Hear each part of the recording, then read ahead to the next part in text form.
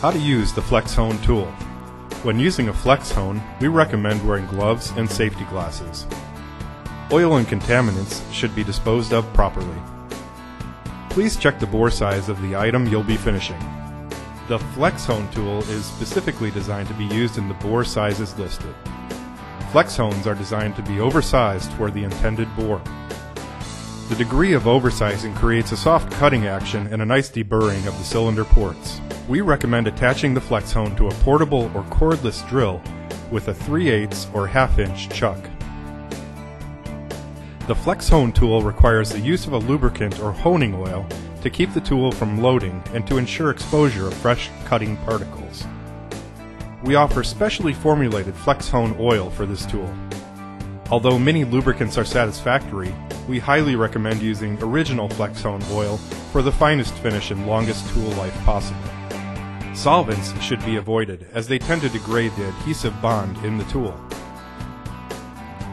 When using the Flex Hone tool, we recommend securing the cylinder in a vise. Use care not to damage the cooling fins. You'll want to set your drill at approximately 600 to 800 RPM for chainsaw cylinders and never exceed 1200 RPM.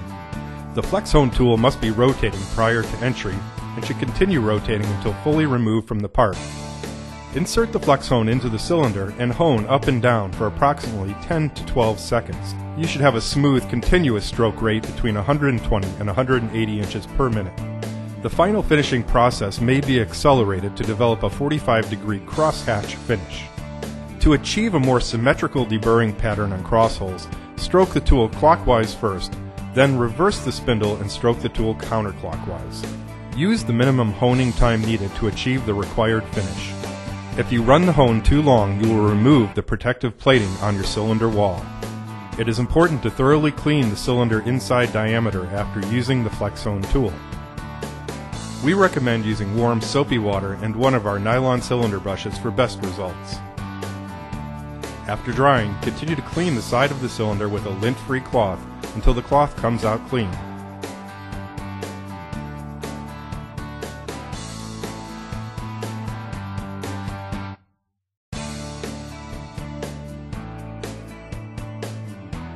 That's it. Now you have a professionally honed cylinder that'll allow your rings to seat better while increasing your engine's compression and performance.